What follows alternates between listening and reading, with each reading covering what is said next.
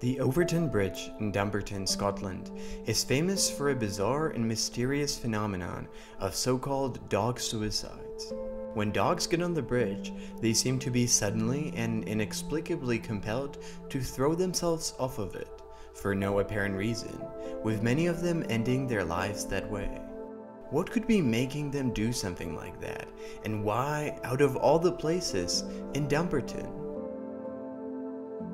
This is the Dog Suicide Bridge. The story that has been widely reported on in the past 20 years goes something like this. Most sources claim that since the 1950s, when the phenomenon apparently started, somewhere between 300 and 600 dogs have jumped from the Overtoun Bridge, with at least 50 of them dying as a result of their jump.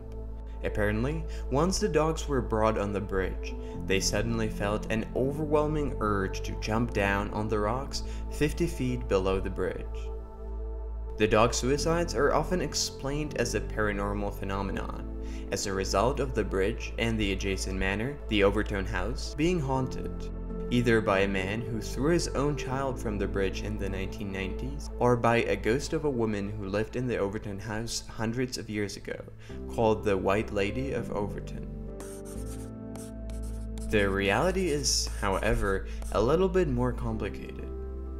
Although the phenomenon has been reported on even by respectable media such as the New York Times, the origins of the story are a bit unclear. So first we must ask whether there even is a mystery to solve. The thing is that pretty much all of the articles from the past 10 years give the same information about hundreds of dogs jumping from the bridge since the 1950s. But none of them cites any actual sources at all. There are no studies or statistics behind the numbers. Most of the articles and videos refer to the British tabloid Daily Mail that was the first to refer about the phenomenon in 2006, but even the first mention fails to provide anything about how it got that number or any of the information.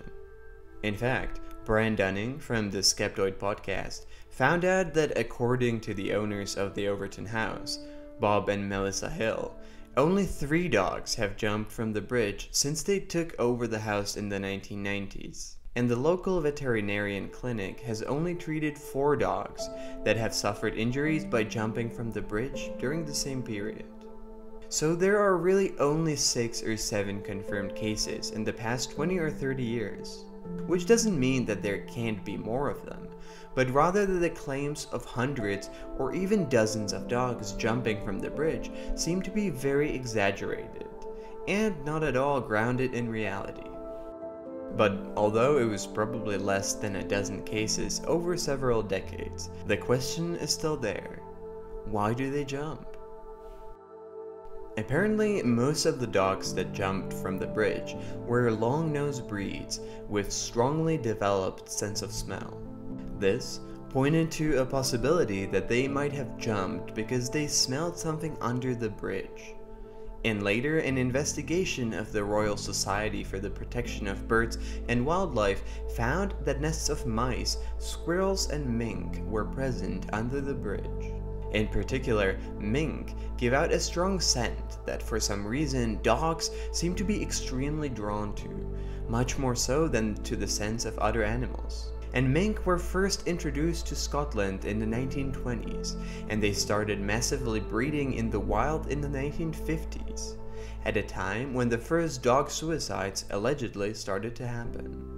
As it also turns out, the edges of the bridge have a particular height that is low enough for the dogs to be able to jump over, but high enough so that the dogs can't see what's on the other side.